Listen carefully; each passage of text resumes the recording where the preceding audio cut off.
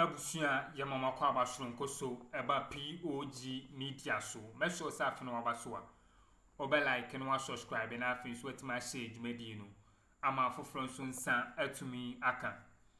And some koso my guy na mo ayenso ya Japanese say. Brane no yabemi abedwa for ehunu de airco ene de airba. Na de ensem ene koso highway ni so. Eye ohene baboma ene de nsem bi aba betuda efa Galam.Ǎct sisi ehonsem enenam omagana mu na ohene baboma se odi eye asofofo na etimi esimu pampan eko eye ye forest se omo kwa akobompa ye akoatia eye Galam.Ǎct se esai omagana no titiriu eye Pentecost elder na chese odi asofofo ye nim na ohene baboma echirema like onhu empaying 40 said asofofo na omun sebi omunim nyansa sa asofofo na sebio omo agimi to the extent say omunim omo to Galam.Ǎct omunim say e Jubilee House for na Addo Akuffo Addo o to Galam.Ǎct ni bi pa achesenka omo ompaibo bi ba anka o say Jubilee House mum na omo koboda ampai no ba asofofo yi esan katase hye ne proyenti ya hyehye omo afum skamani nti omo timi simu pampai ko forest ohomum and also mokwa akobompa na sebi ewemu I say omu deserve say from say omu ye pastors and as elders I will say sebi nyankopɔ kratimi ye dey ekum omu free atiase fa asase so efi say nipa bi say nu ewo oman mu a ema oman no kra anye dey entumpon na senko benya anka Pentecost for no kra anye dey ensake da omu elder no ye dey enfru efi so onya papa chesen sama ohene babo ma de tu dwana na nsam no anu eden pa enti mencha wo kra na mepesa abedwafo ba mi akoni akwakotie ensem no mu bi na nsa na ebekɔ no mehwe so wo nsem kan bi a wo de be hye ye comment section wo be like no subscribe na afin so wetima share dwumadie no ama afoforo nso nsa atumi aka medamase hwemra no a enemu bedin komo bi enne na mate say NPP fo enenam ana no anodom premisremo rab mo check hwe se mo benya anodom pre video no a eya munya monkan me na ye mo Speaker of Parliament akasaye ewo mrase badwafie afa MP sa etu Galam.Ǎct ho na anodom pre sorry ye no asem o kan ye no say NDC for penso wo mo hunu nsuo no echen wo mo NPP for apenso very good na yankwani yankonko ha asem a anodom pre eka ye no yankotie ni yamra anodom pre. Sit down and listen. And I'm very happy when the minority leader challenged us that we will debate this matter and the culprit will be mentioned. In fact, we are ready to debate now. If we are to look and investigate both sides of the house, you have had the... I can tell you, you polluted the water more than us. You polluted the water more than us. So let's get na seven plebia say wo funu ni we na mame miem the reason why I bought this video no because Galam.Ǎct ho nkomo e na ye die many more this nkomo several times na me wo NPP for omo manifesto no 2016 de no ye kwakoba ba mu ni ya hwese NPP e ka bibi fa Galam.Ǎct ho a me wo chapter 7 page Chapter 7, page 89. Me pawetel we bia wa Ghana hebiano. One Google 2016 manifesto NPP. Now go chapter 7, natural resources, land, forestry and mining. Obia mungra ho. Se ayano krese owura jo Mahama penso. Na wo to Galam.Ǎct anasa ni asensase a anka Addo de beye campaign promise at the above manifesto mu but go and read na he say wo mu ka bibi single crack kafa Galam.Ǎct fun a the only thing Addo kan ye and say wo ko aboase and no aboase fo kwasi aye and no ka tro mo say and this fo de nam Ghana samia me pa adwuma ama ye mrante no me ba betwa Galam.Ǎct mu enya no kura na enya no kura otsena na nadu dan kwa Akuffo Addo en waka asasem no etime no from tete na minim say o mampani Akuffo Addo o metwa Galam mu na yentie na nadu asem a o ka ye 2016 efa Galam hu yentie no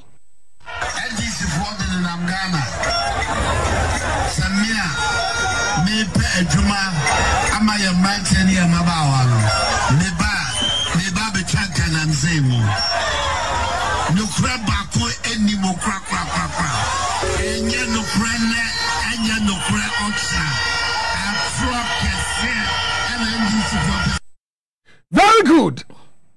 Eti why na ka ya say wo mampani Akuffo Addo ka say wo ba be twa Galam mu enye nukura anya no kura omampani wankane da biarada natie under small scale mining ewo omo manifesto no 2016 under small scale mining page 94 muntie asabotro no ho what say it is NPP's view that the artisanal small scale mining subsector need restructuring so that its activities can take place within guidelines set up under the appropriate regulation. This will enable small-scale miners to work and earn their livelihoods in a regulated, secure, and lawful environment. By this process, the environment, especially our water bodies, can be protected and degraded land can be reclaimed through tree planting and reforestation. That is the only thing Akuffo Addo can. India 2016 manifesto. Woman Panina Nadu Danko Akuffo Addo. Before say obeba power no. No one him say waba say yensuo ama yakra insuo. No one him. I am going to read to you. Mi be biatramo mo nanado baba na river and cobra na eni ti say Akuffo Addo baba no na eni ti say ena yemisa nanado dan ko Akuffo Addo say anyanyam bi obetumi ne nsase ne bo akasa ade afa ho ena nsuo na nini sesempo de ahoro krata first one ena na tie make asem bi wo ha woba omo lands ani ayinu a F promote sustainable water resources or resource management F promote water or promote sustainable water resource management asama nanado ka ye no wase water tie ha obi antie ni ye wase water is a dwindling resource and the threats of water scarcity looms large. Trends indicate that Ghana would be a water stress or a water stressed state by 2025. Now do not Akuffo Addo say when we are survey I'm not for kekaye so by 2025 ensure ho ba yaden na yabe transure yabe kransure ansana yanom TI was with a potential supply gap of 50%. This will address this threat through a comprehensive protection of water catchment area. Mama Yemisa Nanado say, one ban was by 2025, Ghana ba Krensuaba, and now many more can say, ya Krensu free France, ya won sure, ya free French, ya ba Ghana. Can President Akuffo Addo deny this? Say yan Krensu and Tonum. Oba to me deny. Ghana for her. Many more edin komo kakra. Na medikai akase. Mama ye mampani na nadu dan ko Akuffo Addo. Na watwe mienu. Na sa na watwe mienu no. Sa wanya Galam se wo krom ha. maya demonstration bi atia no a ye frɛ no fewoto demonstration eye one man demonstration men ko na me ko bi anka me ho ade ma prosifo ebedi machi na sa demonstration no me start here free Tuesday ana ultimatum no astarte mama ni na watwemienu 2 weeks ultimatum so man nyai sas ayi ayi omo start ya wo mo galam se foforo yo ma sase yi so man nyai no man nya galam se awo all areas a maya filto demonstration na me nante kakra na mawuro me traza no na me de meto ade atere no community mining na me de meto ade atere no na no ye fra no fewoto demonstration na sa demonstration no baby amakwa present me petition eye Jubilee House anim ho ana me di petition ebeko na Jubilee House anim ho no enya dia me twakata dia komo mo biduru ho a me ma fi me to ade a che Jubilee House no indicating say wo mo ye galam say wo safi ho no menni womanum pe ade aba wo so wura mumrim. That is the name of the Fewoto demonstration. Miniwanum demonstration. Mema na otumi enu. Obi oye galam se wo Jubilee House. Makwa kwani nanu. Look, mommy started the conversation from Baby Ayedro. Now I am a reading just a small portion of documenta. Professor from Pomboating, what should I the buy? Mr. Ghana ha to fight galam say, and yes, 7 prediasa. A software ya chumfo yet to crum ha. Roman bonnet and somebody at 2 women some Adani a tre and bonnet sa papa. A software mo call forest come on paye. One someone near you.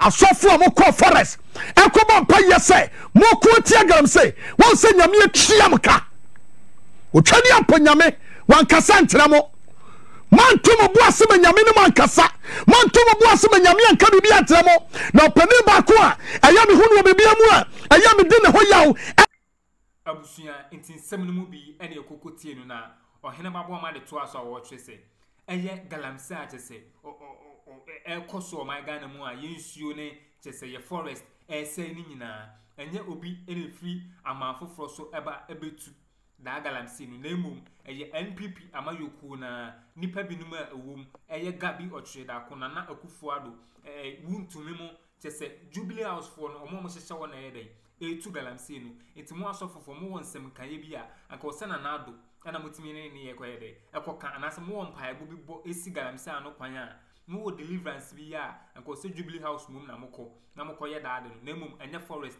be san samaji ska twitwiri die nti on sebio nkwase asema mukodi no forest mu achese wo fire pastors na enye asemkuma na osatwe mo ochese ono ohene babo ma oni nipakuo bi ba beje eye demonstration chenchilenche bi ade atia eye Akuffo Addo na da demonstration de eye Jubilee House ena omo kwakoye da demonstration no a chire na Addo dan kwa Akuffo Addo se wonim na so enjay galam si na ene sebio etu okula ombere omo babo na kuna fi otes fa sa so so montena wo ama nipa ba akofo emese Ghana man sisi ehwe epo na sisi ani asei epo ene sisi ye ani ayese koko tin no a chese ensem a ohene babo ma de to aso ne de na ensem no anu wede ne enti mepesa abadwafo sa ba mi akoni akwakuti audio ne de to aso ne Pentecost sofo panin papai animonyamu nyame dia ma wo makio matwo masore amene eho animonyama so so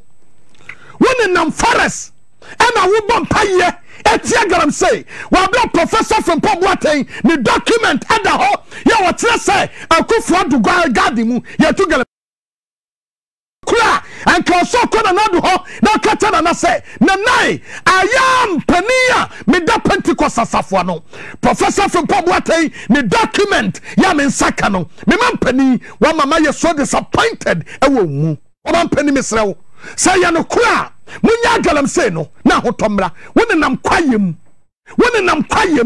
ena wo ko bompaye mo bompaye wie no hensu ahono mo bompaye wie no hensu asai ena apple asai asofo amunam Ghana ha nyame ntuatua mo ka mako mo amukobi obi a wokobi bia no nyame ntua de kasa de enyimate mama yenti asema ene de asofo no ekọ hokoyeye mama yentie mama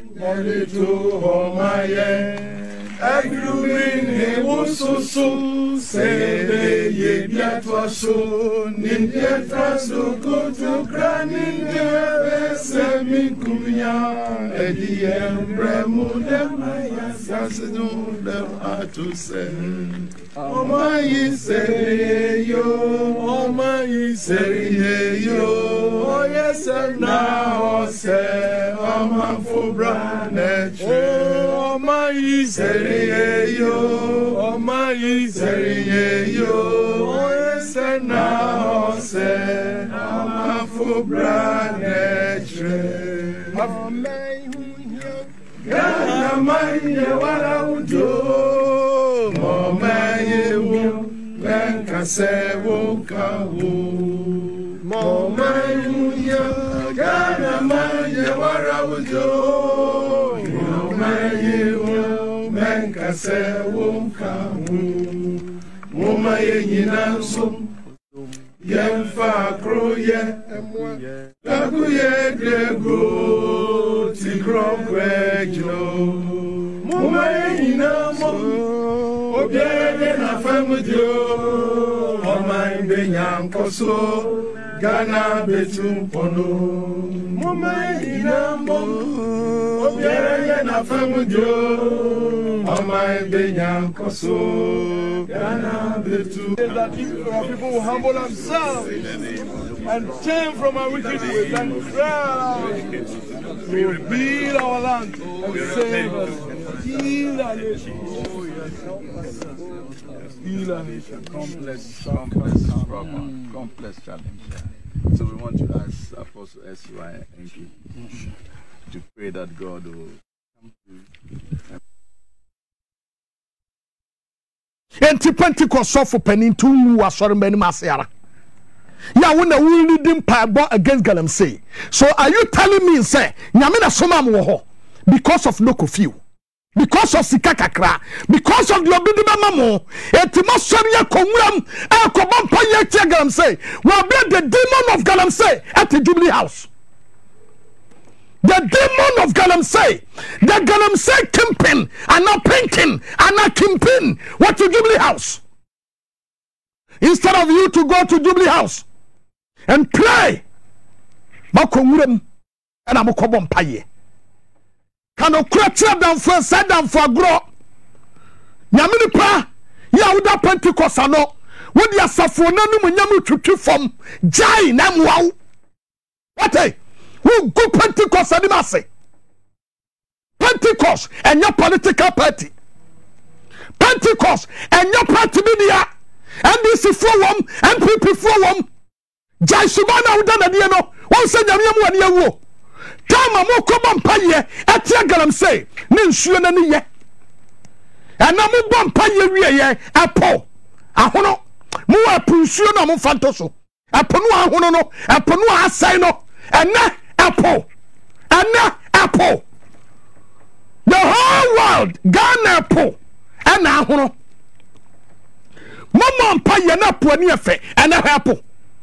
Munya koba Paya no, na po na ni afe, and na hwe takura de sama, hwe Apple. Sabem pradiasa, nyamin twa mo kamate. Sika mo te yamo fantodro. Ana mutimu osumsa asofo amote Ghana ha moka ho ana moma yehuru ya semu boba kanu kure atire nipa kenkan Elijah kenkan Elisha no mo pa mu ka no kure atire anye ayi ahemfo no wo mo kanu kure tire won ena Monu amuna ti, monu amuna da, etinu kredie abomo. Pentecost of penny. Me di ho ya papa. So Pentecost sorry.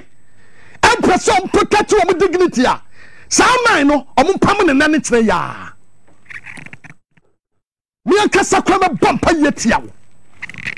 Ya move to Professor from POG Meadia's document. Hey! Me on page 11.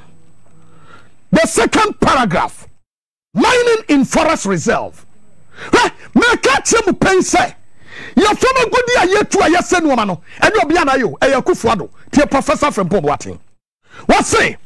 The decision taken in 2018 by the minister or the Ministry of Lands and Natural Resources and its agencies to grant concession in virtually all forest reserves to mining companies. Professor from POG Meadia say, what say? Nanadu Danko Akuffo Afra minister was shensa setam and wabadi abobre honsem so and wa from catch on samasa ye ba ye baby amrantie yi NBC fu away small scale miners no wo di this asem so nyina wie god ni yanya bintu enti forest no a ye yesi wasa eya reserves no yanya ne dan mama mu konkotu bi na mu ni di. And a professor from POG Meadia said the decision taken in 2018 by the Ministry of Lands and Natural Resources and its agencies to grant concession in virtually all forest reserves to mining companies did a lot of harm. Hello? What say? This was contrary to the directives from the president that all mining activities in the forest reserves should be suspended. Now, you know, Professor from POG Meadia, not protecting the boss, not protecting the boss purposely because of say, Nanado a diplomatic business. Oba want to make a different one. Or quite them when we are too full. Mama Yemisa say, Quite what Ghana in Yania Akuffo dia because Nanado near to Abaman, Yantoba Mobia. Nanado don't call Akuffo na quite what Ghana in Yania. It is a minister, Helman Penny say, and man will be on conference reserve Munkomania. Why? I know what to me so be forest him. To talk about even minister. To talk about even minister. Woman Panina Nadu Akuffo. Emma Kwokwain, Safaras reserves, and what Ghana had nano, Yamam, they into a from a good year. Professor from POG Meadia say. What say?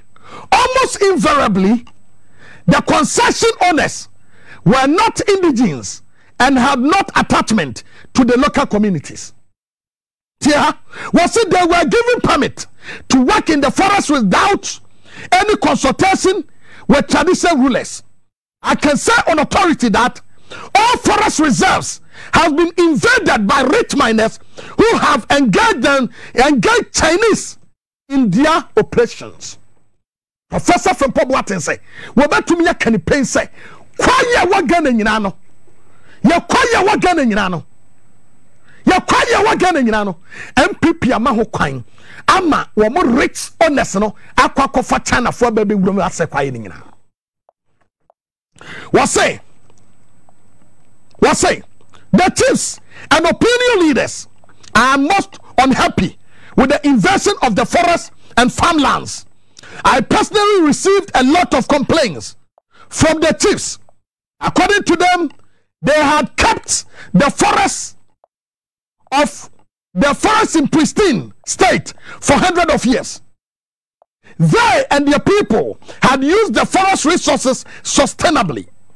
Na mama kai ade bi oha na muntie ade no e na emu ode no your friend edewu page 12 of the document. What say that's the third paragraph. What say it is on record that the activities of some senior members of the NPP accounted for an anger at community levels. Honorable Joseph Albert Kwam, the former MP for Manson Kwanta, exemplifies such individuals. This is a member of parliament for the Manson Kwanta constituency in the Asante region, and at the same time, member of the board of the Minerals Commission. He used his position as a member of the Minerals Commission and acquired several dozens of large-scale concessions in his district, ostensibly for community mining purposes. He ended up selling this concession to private individuals, including party members, for 200,000 cedis per concession. Was he a NPP and your friend Robert Abekwam? No, MP ewa mansion kwanta. Now what you say Sama no say a member ewa Minerals Commission. That's say no a member ewa Minerals Commission tino. We should say to me no at the gensasia who do be go ewa the district no so the community mining. Now adia esi ye say this man no sa ukọ na man kan titisika no 2 billion na no wado akọ hwe ha obedo ana obehya ase de afria e de kubekọ kwesi ba bia dua tenten si no hwemu afa ko ba bia onyina kese no wono fa ne se afa besi agya kwa pa ahye no so fa bra besi ha ensase no nyina funtum no nyina abusuan ti we ne nsema ohene babo ama e de bedomia o twese sie de oman ne keka kono se authorities na form na ensi form de na chese Ghana ensemu ana ede agent esan se abanya oteso onukula Galam.Ǎct a ye ka ho asem no otubi into hu ne se ko ba bia ko kase esimesi ana so obenti jai Galam.Ǎct tu efiso onu ankasa ne garden mukula is alleged say na onu ankasa ne garden Galam.Ǎct ye de ekoso a Ajazia for crab expose Akuffo so or the gold or smuggle good kwa outside the cotton ade nti ebesire na Addo dankwa Akuffo etima jai Galam.Ǎct the only way betima manage jai Galam.Ǎct say Ghana for ebeto aba ayi NPP aba ye fro na NDC aba betena so na mumum ene betima stop Galam.Ǎct na chese ama o my Ghana asafa ne ntuma pra afra nti abusua medam asesam JP ne bekoti ohene babo amansema ode babadom ye aha POG Media medam ase